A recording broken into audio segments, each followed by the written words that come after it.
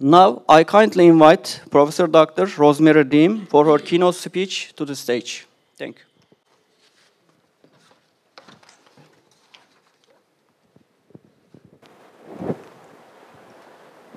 Thank you. So, what I'm going to be talking about is what is happening to doctoral education.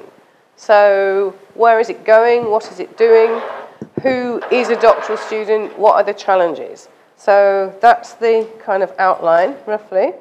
So, do changes to doctoral education mirror changes that are happening in higher education as a whole? If so, how does it do that? What are the organisational changes to the university that are taking place in the 21st century?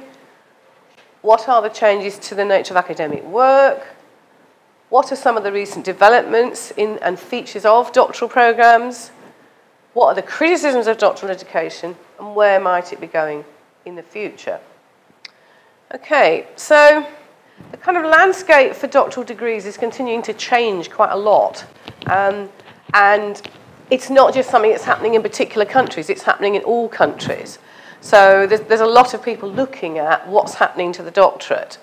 And that involves everything from how you fund people to who applies, to how you supervise, the kind of pedagogies of doctoral education, student identities, student roles, the format of the thesis, internships, interdisciplinarity, a whole set of things. Traditionally, the doctorate prepared for academic work, but increasingly that's no longer the case because only a very small proportion of doctoral candidates end up in academia. So people are starting to look at how you prepare doctoral graduates for other kinds of fields. And doctoral education also reflects many different changes that are taking place to higher education. So that's something else that I want to come back and explore, because it's not just that the doctorate is changing on its own, it's changing in response to some of those other things too. So if we look at global systems of higher education, and particularly doctoral education, there are actually a lot of different systems, but the three main ones are the European Bologna doctoral programme. That's really been developing since the 2000s. That normally it's 3 to 4 years full-time. If it's part-time, then it can be 6 to 8 years, or maybe more than that or less than that, depending on the institution and the system. It includes an oral defence of the thesis. It also includes usually training in methods. And that notion of that third cycle first came through the Bologna process in 2003. Many systems didn't adopt it until a little later than that. Then there's the North American system, which I guess some of you might have experienced. Has anyone got an American doctorate here? No? Okay, so the American system is somewhat different because what you do is you start off with coursework, and until you've passed your coursework examinations, you can't proceed to the thesis. So it's different to the European system, which gives the methods training alongside you preparing the thesis. And that can take, again, it depends on the institution, but it can take up to 7 years. That also has an oral defence with a big committee. Then the Australian system is similar to the European system, except that most Australian universities don't have an oral defence.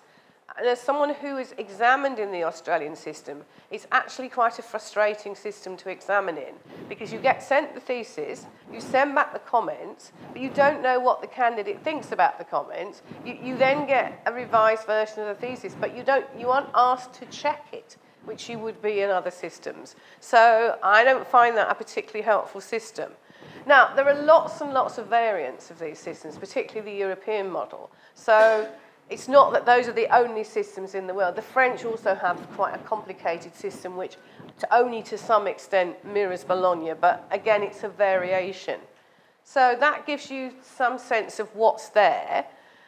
Okay, so in terms of what's happening to the system, then the environment is quite turbulent for higher education, as I'm sure many of you will know from your own countries. And in most countries, although not all European countries, it's becoming marketised. So you have a mix of private and public institutions. and there's emphasis on students choosing where they want to go, but often that means paying, and that of course comes with its own problems, even though the advantage to the institution is that it gets more money.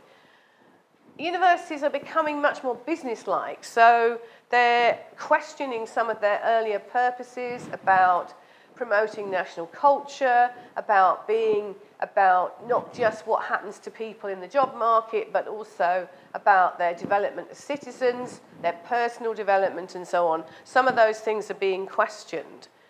The economic dimension is becoming more dominant as public institutions become more expensive to maintain, so the social and cultural aspects of higher education are to some extent being not necessarily got rid of, but much more kind of peripheral to the main purpose.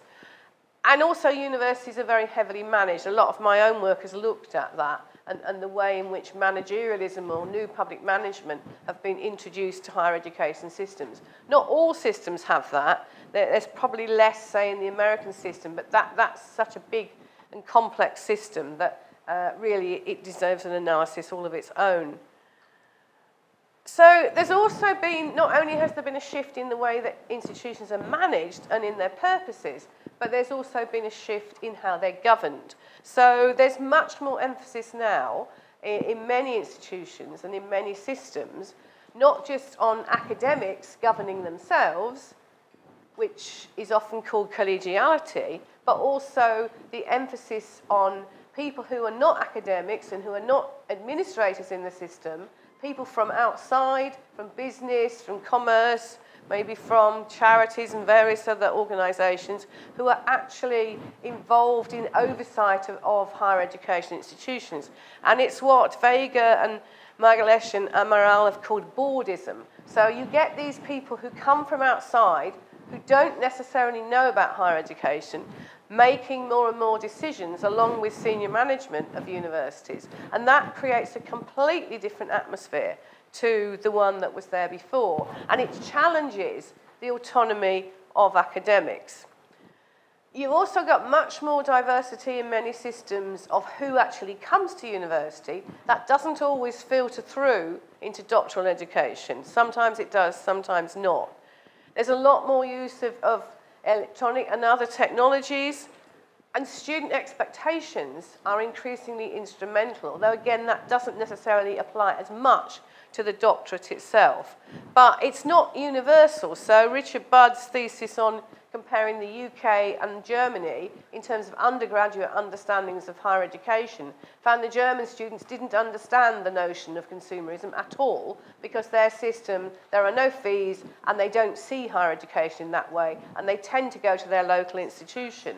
Whereas in our system, they can go to any institution and they are extremely interested in what happens to them when they leave, and therefore they see it in a consumerist way. So lots of different kinds of universities.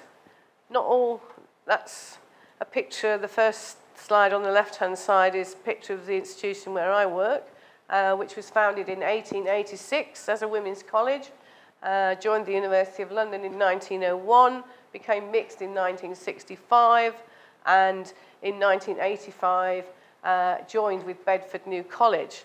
On the right is Christ College, Cambridge. Obviously, that's a very ancient institution, but Cambridge didn't give degrees to women until 1948. The University of London preceded that by quite a long time. So what are some of the characteristics of the 21st century university? Well, firstly, there's more of a polarisation around either specialising in teaching or specialising in research. There's a massification of who comes, and that's in systems throughout the world. It can be public, it can be private, it might be a mix of either. And as I've already said, markets are growing in significance, but sometimes they're fixed markets, that is, that you artificially organise a market. So, for example, the recent white paper on higher education in the UK actually suggests that the public institutions are a problem, and that actually what you also have are other institutions that are wanting to kind of challenge them. So what are some of the characteristics of a 21st century university? Well, firstly, this private interest of students tends to overtake the notion that knowledge is important in its own right. And that's quite crucial for the doctorate, because the doctorate is obviously thinking about new contributions to knowledge. So if that's no longer a priority in universities, that will affect the doctorate too. Digital technologies, social media, e-learning is no longer something you just give to distance learning students, it's given to everybody. Staff are much more multi-skilled, but there's a de-skilling, some people would argue, McFarlane is one of those, of academics, and there's a rise of administrative staff, and the functions that they perform increasingly become important because you have a situation in which academic staff do not have time or necessarily the expertise to do all the things that are necessary. And students who act like consumers, so for example in the UK, we have something called the Competition and Markets Authority, which is actually regulating how often and when you can change the content of your courses and the assessment, because you have to give people a long time notice of that so that they do not make the wrong consumer decisions. That's quite problematic in lots of ways. So how do organisational changes to universities affect the doctorate? So supervising doctoral candidates was once something that academics spent a lot of time on, that they might only have 1 or 2 students, that it was seen as something special and quite different from teaching a class. But that's no longer the case. Because now people have more and more students, then actually it's seen as exactly the same as anything else. It's a routine activity. People don't necessarily enjoy it that much or get anything from it. There's a lot more emphasis on actually students submitting their dissertation or their thesis on time, which in the past I think was less of an issue. And it's not really the concern about the academic content or the contribution to knowledge which counts, but did you complete it? So it might have made not a very big contribution to knowledge, but that's more important than actually ensuring that the knowledge component is exciting. Just get it in and complete it. There's much greater stress on collaboration between institutions in a lot of systems, so that you may be supervised by more than one university, and you may also have a supervisor from an outside organisation. Destinations of doctoral holders are scrutinised in a way that in the past, in an elite system, nobody really bothered about that, and probably most doctoral holders went into higher education. Now that's very much not the case. And most of them will not end up in higher education. Although if you look at what people expect, that's not always what they expect. They expect to do that, even though it's not realistic. And the costs and benefits of doctoral programs are constantly held up for scrutiny. So it's not just something that universities do because they've always done it. It's actually seen as something which we have to see, is it actually worthwhile? Does it cost more than the benefits that we're getting from it? Now, I also want to look a little bit at recent changes to academic work, because that seems to me to be quite relevant to this topic. So there are a number of processes that are taking place in that. So casualisation, increasingly academic work is becoming precarious and short-term.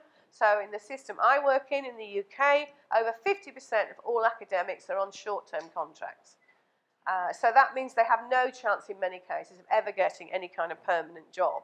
And that's also clearly the case in a lot of other systems. There's been a huge amount of work on this, for example, in the Australian system. Collectivisation is really saying putting together not only research centres, which obviously are not new, although increasingly you get those in arts and humanities and social science in a way that you didn't previously get them, but also having things like doctoral schools, having interdisciplinary departments which both teach and research, and that means that there's a focus on kind of people working together much more. So obviously that's relevant to the doctorate, because the doctorate is a very individual activity. So you do your thesis, you don't write it with lots of other people. But if you think about the world of academic outputs, then increasingly people don't just write on their own, they write with other people. So already some of the things that it tests are actually not necessarily how people operate, even in the academic world. Specialisation, that there's becoming, and this was always present, I think, in the American system, but that's a huge system, but not so much in the others, is that you get people specialising in teaching only. That's not new in itself, but it's perhaps become more predominant. Research only or management only. So that people might start off as an academic doing research and teaching, then end up on the management route. That's becoming more possible in a lot of systems, although some European systems still elect their heads of institution, and in that system it's not so possible to have a management career. Academic work, Christine Muslin, who's done a lot on the labour market of academic work, talks about it no longer being as special as it once was. It's becoming more like any other professional work. That is, it's de-skilled, it takes place in an environment where other people who are not academics are telling academics what to do. The whole sort of issue around mobility and virtualization, not just mobility between systems in terms of permanent jobs, but people moving around for exchanges and so on. In some systems, there are very high turnover. There's a lot of academic travel, which is what all of you are doing. And very often, the kind of capacity to work remotely means that academics are not always in the institution that they are employed by, even if that's a focus on face-to-face education rather than distance learning. There's also Lee Jerke's work on this speed up of academic work, so that what we used to do in the past, you now have to do much more quickly.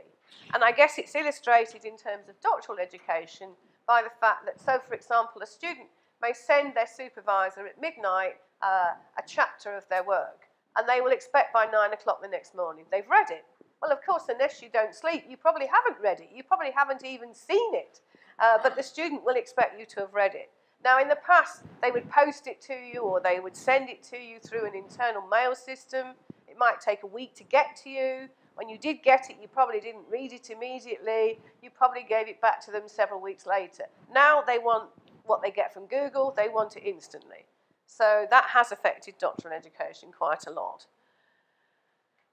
It's increasingly digitized. That's good in some ways, bad in others. So how do these changes affect the doctorate? So casualisation.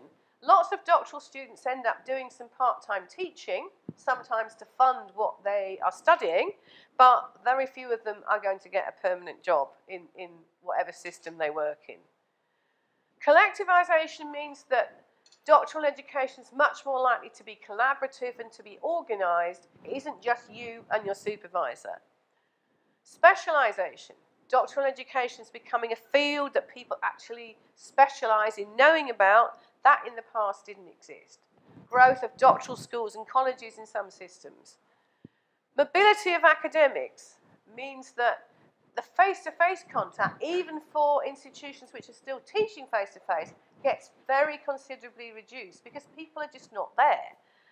So it means that your contact with your supervisor may often consist of email contact or Skype rather than face-to-face, even if you're a full-time on-campus student.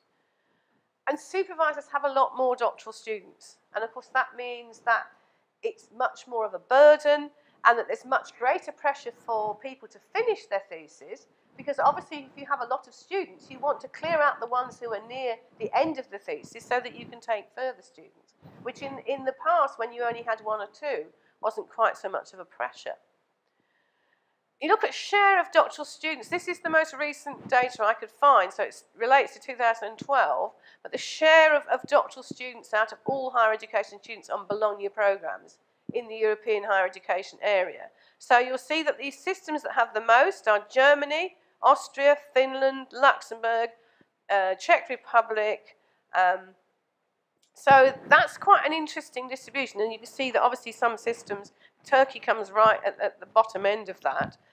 So the distribution of doctoral students as a share of all higher education students in a system is quite different in different countries. And that may reflect all sorts of things from national priorities to funding opportunities. If you look at sort of beyond the European higher education area, then so in some countries like Switzerland and Sweden, the graduation rates are quite high. You get a very high increase in particular systems within Europe, like Slovak Republic and Portugal. If you look at the OECD data as a whole, and in 2009, 46% of women received a doctoral degree, but they're still very underrepresented in certain fields, particularly in the STEM subjects. There are some exceptions to that, but they're pretty rare. The largest share of new doctoral degrees is still in science and engineering, followed by the social sciences for men and by health and welfare for women. The absolute numbers of science and engineering degrees have increased very significantly since 2000, but in most OECD countries it's been declining. And the USA, as you might expect, because it's the biggest system, is the largest single contributor of new doctorates, in more than a quarter of all of the doctoral graduates in 2009, followed by Germany, the UK, and France. So those clearly are the countries that have the most students. And that is probably where the pressure's felt the most by supervisors, because you have a large number of students. When I was at my previous university, Bristol, I had something like 19 doctoral students at a time, which is quite a demanding load when you're also doing lots of other things. So, who does the doctorate? What kinds of knowledge? What kinds of people? So, there's considerable variation by discipline, and in most, but not all STEM subjects in particular, most doctoral candidates are likely to be male and to be doing it full-time. In humanities and social science, there are more women, but there are also more part-time students. And I think it's clear that ethnicity, social class, disability are still challenges in many countries. So if, for example, you have a hearing or visual impairment, it's going to be much more difficult for you to do a doctorate than if you don't. If you come from a working class background, it's going to be harder for you to get through the previous levels of the system of higher education in order to get a doctorate place in the first instance. That, in terms of gender, that gender affects how students are selected, it affects what you do, it affects how you're supervised and how it's valued. And that's also quite important because it suggests that doing a doctorate is not just a kind of experience that has no relationship to other social and cultural factors. It has a lot of relationship to that. How you get there, what you do, whether anyone thinks it's valuable, are all affected by that. Recent developments in the doctorate itself. One, I would think that there's quite a lot of emphasis now on training people to do research, which in the past I think was not really present.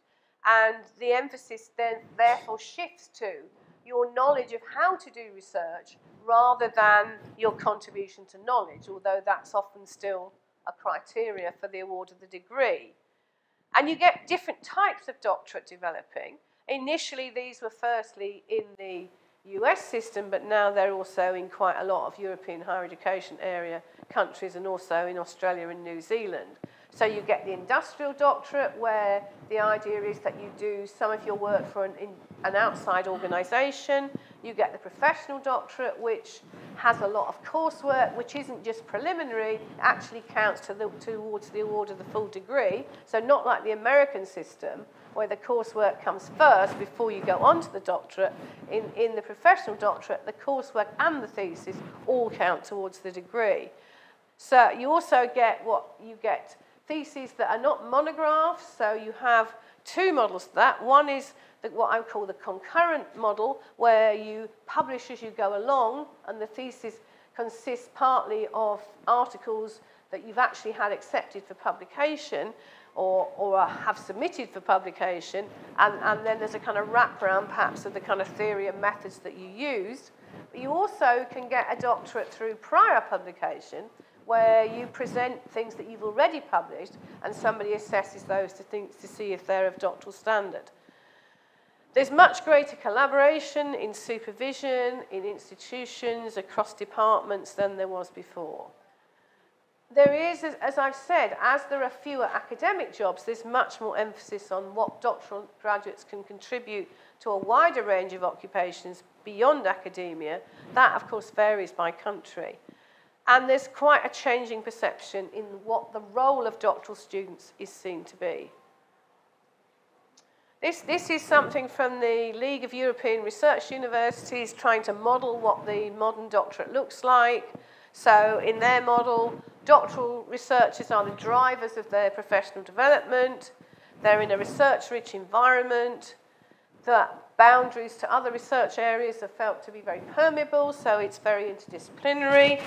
That there are connections to the external world, so the idea is on giving a global outlook to doctoral students. There are a lot of links to other sectors of society. So the skills that new doctors acquire are highly valuable to what Leroux calls the knowledge society. There are also a lot of international collaborative doctoral networks. I think probably one of the most well-known in the European higher education area is the Marie Curie Innovative Training Networks, or ITNs as they're known. So that's something that's been very popular. They're very competitive. They're quite hard to get hold of. But what you have is a group then of academics who get together in different countries to offer supervision. You have a theme.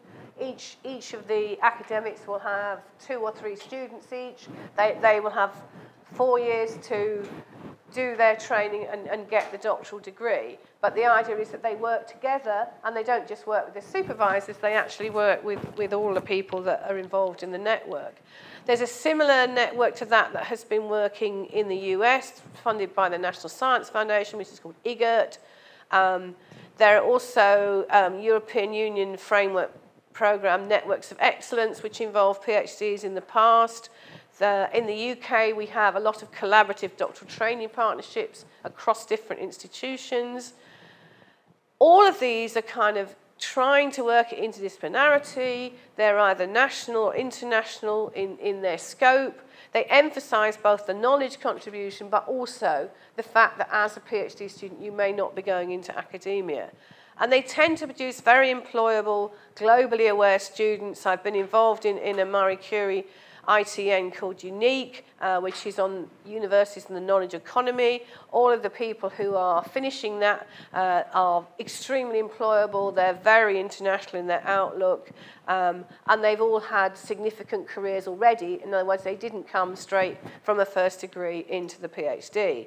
But, of course, these networks are expensive. And so the question is, although they're fantastic for the people who do get onto them, can they be sustained? Because the cost of them is considerable. Policy focus. So what is the policy focus in doctoral education in different countries? As I've already said, there's a lot of emphasis on doctoral programs, not just the individual, what happens between the student and supervisor. There's a focus on employability, but not the wider social and cultural roles of doctorates, which might have been perhaps more emphasised in the past. The contribution to economic growth is really quite heavily emphasised. The full-time science student model is still very much to the forefront in policy. When people talk about doctoral graduates or doctoral students, that's often who they have in mind, even though in many countries that's not the largest number. It may be the largest number of full-time, but it's never, that you very seldom have part-time students in the STEM areas, because it's much more difficult for them to do the practical elements of the work and to work on projects. And doctoral submissions and completion rates are key metrics, but the societal contribution that doctorates might make to the country, to knowledge, to what happens to things, are not usually taken into account. So as long as you submit and complete, it doesn't really matter what it's on, because nobody's actually looking at that. They're just looking to see if you've actually completed. So it's a kind of performance metric. It's not a metric of the value of the particular thesis that's been completed.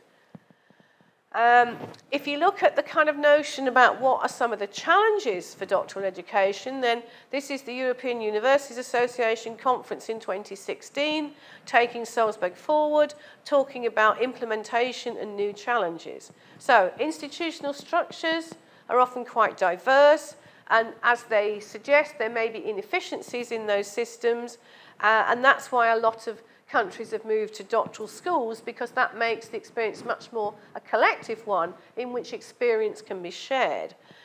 That there's a need to create space between researchers and doctoral candidates so they actually are in a dialogue, not just your supervisor, but also lots of other researchers.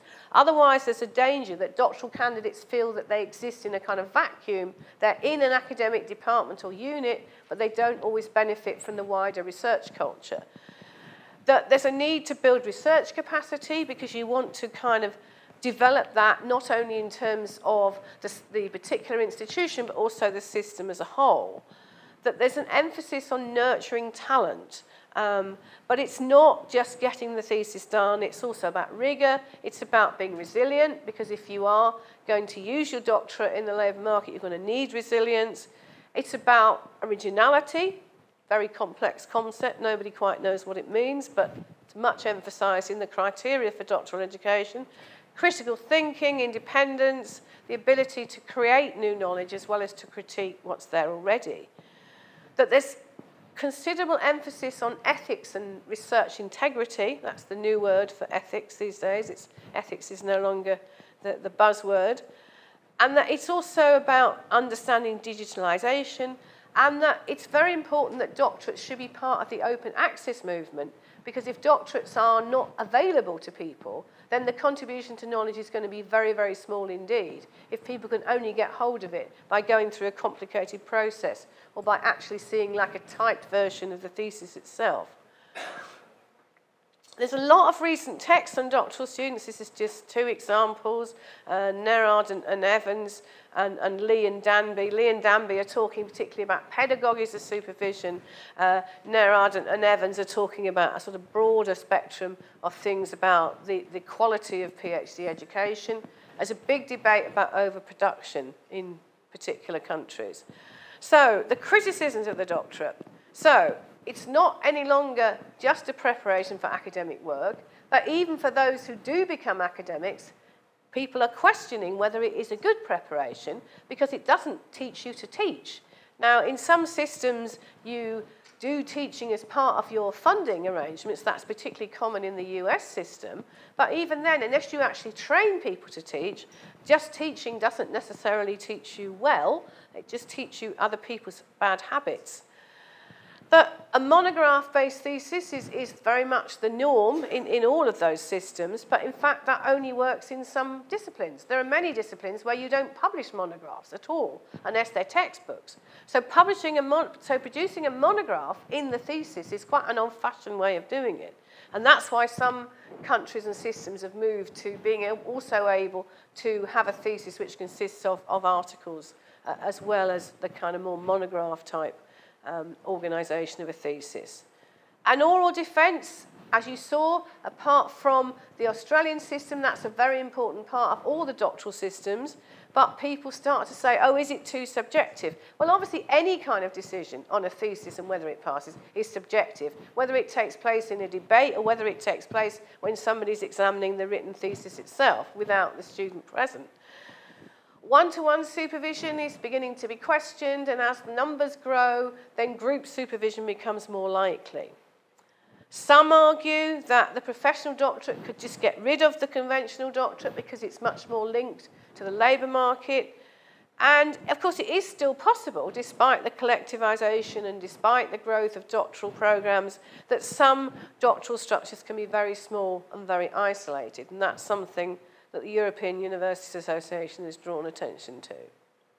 So is there a crisis? So Cuthbert and Moller's 2015 publication, they're working in the Australian system. So they talk about the shift in the focus of policy on doctorates from efficiency, which used to be the concern, how quickly do people move through the system, to what happens to those people when they leave the system. Doctorates are not seen as a preparation for academic work alone. They have to be about other kinds of occupations, but what kinds of occupations, and do you have to work with those other organisations to get them to understand what a doctoral candidate could actually offer them, particularly if they've not employed them before. People are questioning what originality means. I think that's long overdue, because I think that originality is a kind of elastic concept that stretches to fit whatever's available. That there's a proliferation of doctoral types in some countries, USA, Australia, UK being examples of that. There are questioning about whether different kinds of doctorates actually are comparable and do they have the same outcomes. If you do an industrial doctorate or if you do a professional doctorate, is the outcome the same as it is if you just do a conventional thesis?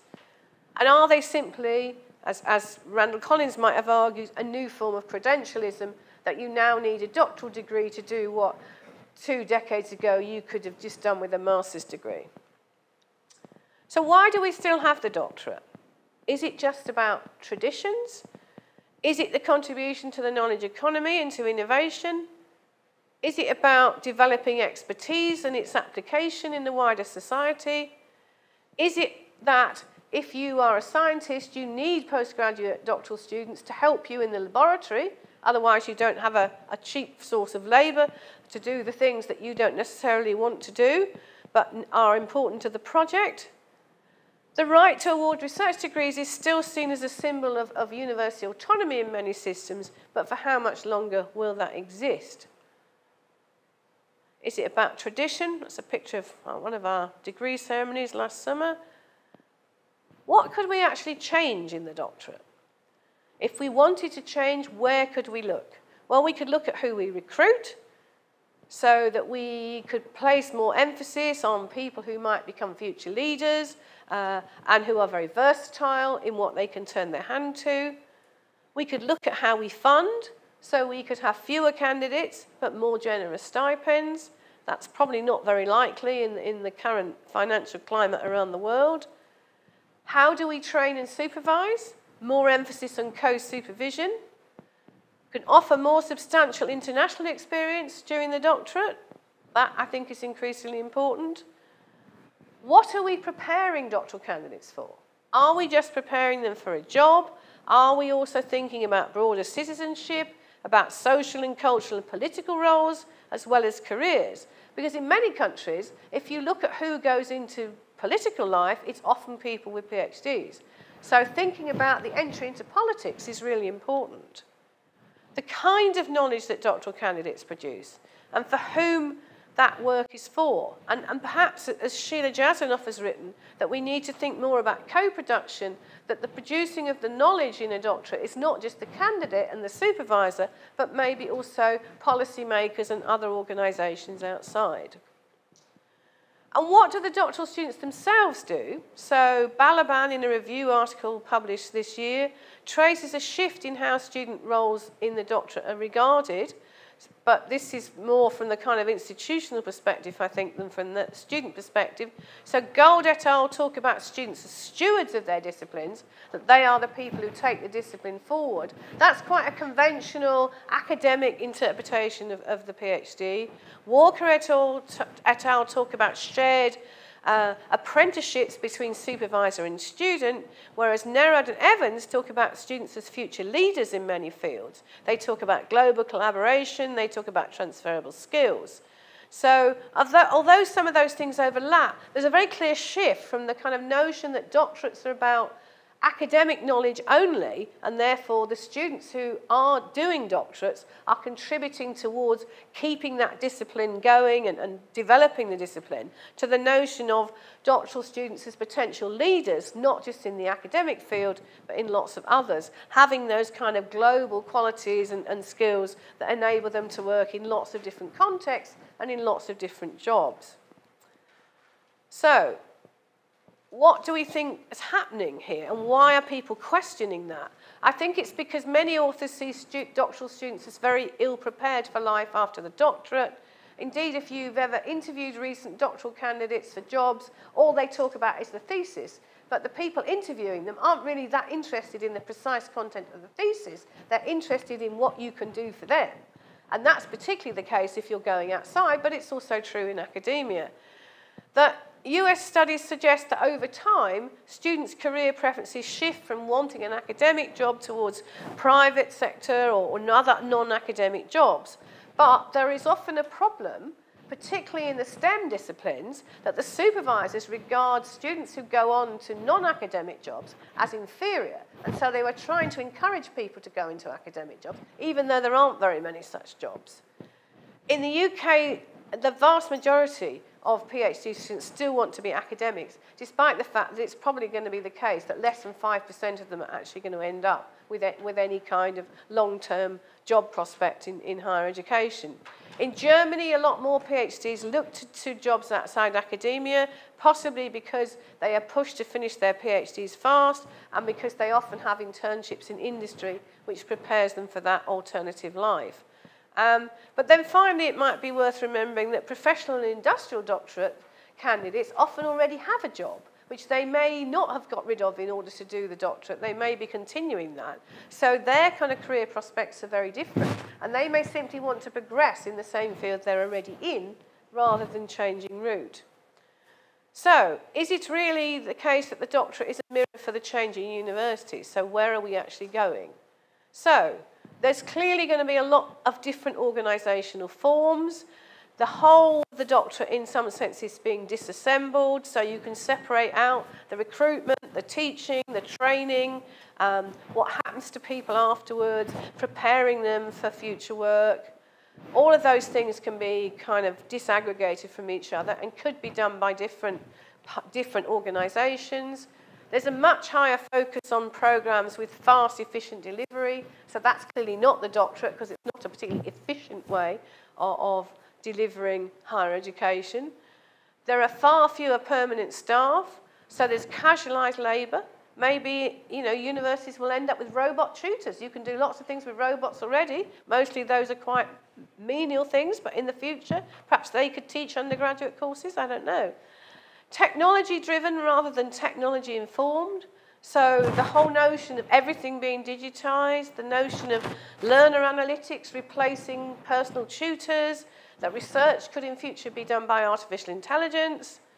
The flipped lecture is the norm, so you no longer need someone who can actually contribute significantly to the knowledge content because somebody else could produce that in a textbook or online, and all the tutor does is simply to explicate it. Research and research-informed teaching are only at the elite institutions, they're not at the others. So, can you unbundle the doctorate? Well, obviously you can. You can separate out different methods of doing things. You could get people from outside the university to supervise. You could use online monitoring to make sure that doctoral students do what they continue to do. You might eventually just in the end be able to buy a kit in a shop or at an airport. It's called the PhD kit. You activate it with your credit card and everything is provided by different organisations. We aren't there yet, but we could get there. So, I've looked at how organisational changes to the university and changes to academic work have had an effect on the doctoral degree and vice versa. I've looked at some of the recent developments and features of doctoral programmes, including the proliferation of different types of doctorate, collaborative programmes, and the changing roles of doctoral students. And then finally, I looked at criticism of the doctorate and the notion of a doctoral education in crisis. So, as universities continue to change, I think doctoral education will continue to change. If there are fewer research-intensive universities in the world, there may be more selective admission to full-time doctorates in particular. Doesn't necessarily apply to part-time or to professional or industrial doctorates. Private for-profit providers don't see doctorates as a priority, but they might be interested in unbundling because they may need PhDs for some of their teaching, so they might be interested in contributing to some aspects of their training as a sort of contributing organisation. Knowledge production and collaborative schemes will continue to grow, but they're very much tested by kind of inter-institutional competition, I think. So that becomes a problem because as institutions compete with each other for things like league tables, they don't always want to collaborate over PhDs because that splits the credit that's available for doing that work. And we could consider even establishing cooperatives running PhD programs. That would be a very real possibility. So if the doctorate survives, and I think it probably will, but it may change a lot, candidates need clearly to be prepared for a much wider role than the role that they previously expected that they were going to get. The challenge is going to be to that notion of originality. How much can that be stretched out? Obviously, doctoral candidates will need much more preparation for the digitised world, the precarity of many jobs, not just academic jobs, but all jobs. that they need perhaps to have better translational skills. How do you translate the knowledge in the doctorate into something more useful? Transferable skills as well. That co-production and collaborative thesis may become the norm, because clearly that notion of an individual working on their own is becoming quite old-fashioned in many disciplines. And equally, we could be heading for doctorates written by artificial intelligence, so I don't know who would get that job. Okay, thank you very much.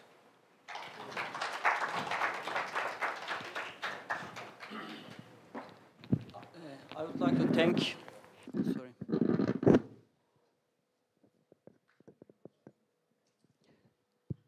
I would like to thank Dr. Rosemary Deem for this nice and valuable and exciting keynote speech. And this is the end of keynote speech and plenary session. Now you are invited to welcome coffee. After the welcome coffee, at 9:30, the parallel sessions will begin. Okay, thank you. Sorry. There will be questions. Okay, if you want to ask. Sorry again.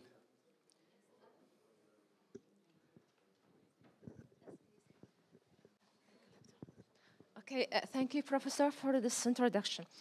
I'd like to ask two questions, actually. The first one is you have pointed to a certain point that training PhD, you emphasize training PhD more than knowledge. Have you meant that there is an emphasis on the technical PhD writing, style of writing? I think it's so much the skill of writing, although I think there's now an awful lot of books out there which tell people how to write the PhD, which didn't exist before.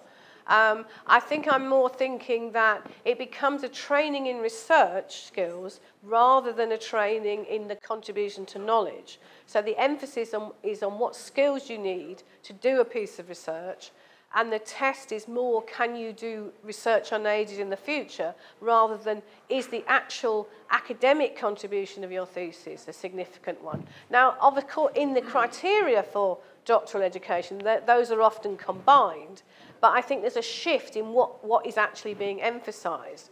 So in the past, in all of those systems, maybe less so in the American one because of the length, but in the others, the emphasis was often on making sure that academic contribution occurred, even if it took a very long time. And I'm not talking about people doing part-time theses, I'm talking about people who start off doing it full-time, might take 15 years to complete. And it was regarded as your great work. Whereas now I don't think anyone thinks that the work you do as a PhD student is going to be the best work you ever do. Of course, if you don't stay in academia, you won't necessarily do research again.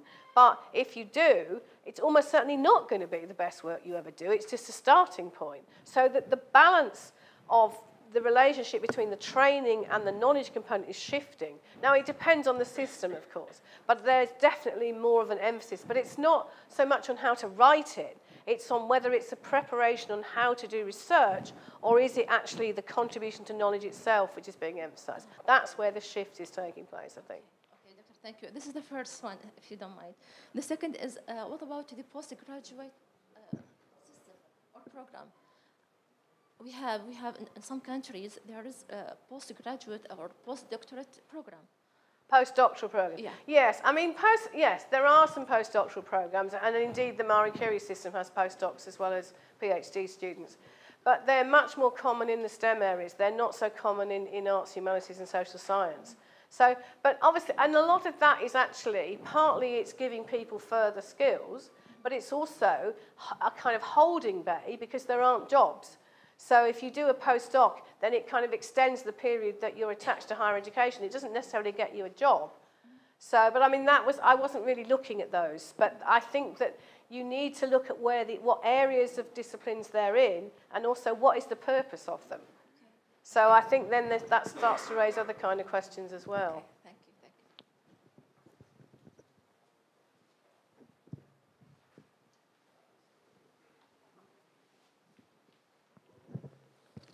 Thank you very much for that wonderful presentation.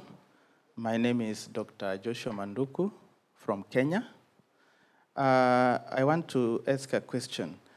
You mentioned that academic work is no longer special as it used to be, which is quite true, because you find that people in other sectors may make more money than those who are in academics. And like in Kenya, when you look at the situation in Africa, which you did not actually look at in your study, you find that we produce very less PhD holders. The national requirement per year is about 1,000 PhD holders, but we only produce 300 for all the universities combined. So how can we make academic work more attractive so that we can attract so many PhD students? Thank you very much. Yeah, I mean, I think that, it's an important question, clearly, for developing countries, is how do you actually make sure that academic work is seen as a realistic option? I think the problem is, obviously, firstly, it's how much you get paid, but I don't think anybody enters an academic career because they think they're going to become very rich. But obviously, it has to be enough to live on. So if people become an academic, but they also either need 3 different academic jobs or they need an academic job and other jobs in order to live, then that's not going to be very helpful. I mean, I think the only way is actually to think about how you nurture the university, because that in those kind of systems where the number of doctoral graduates is very low, then clearly the question about them going into other fields doesn't really arise because there aren't even enough to fill the academic positions. But maybe people have to think about, and that's where perhaps the earlier question about postdocs becomes important, is that you need something after the doctorate maybe to encourage those people who do want to continue to kind of develop further skills and think about where they're going to go. That might be, but of course all of those things cost money, and of course many developing countries don't have money. So I think that is a really difficult challenge. I mean, it's a very important question. I don't think there's an easy answer to it.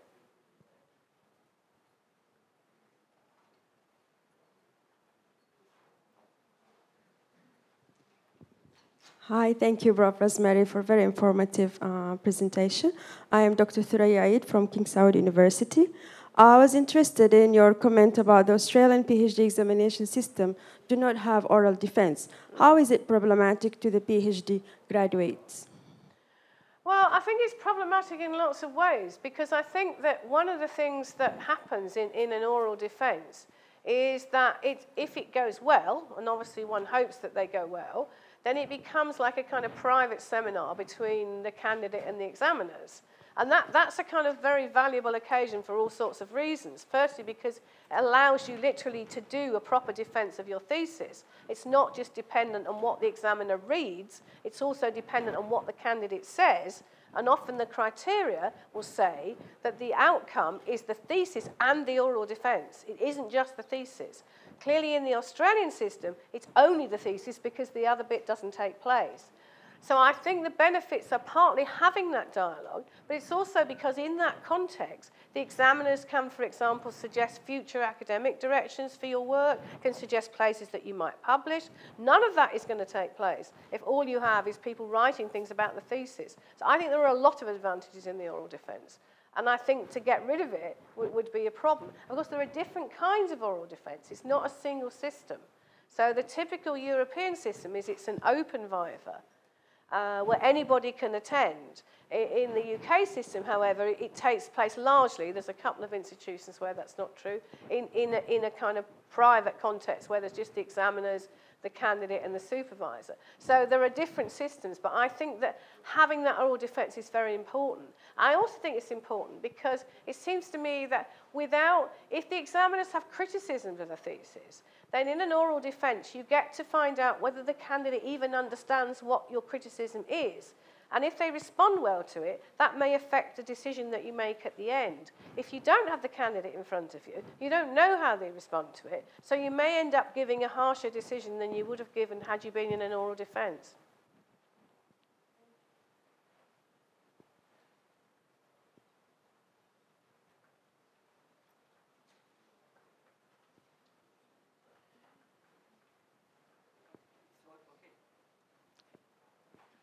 Okay. Thank you again. Thank you, Dr. Deem, for this nice conversation and keynote speech. Okay, this is the end of the opening session, and now it's real. You are invited to the welcome coffee.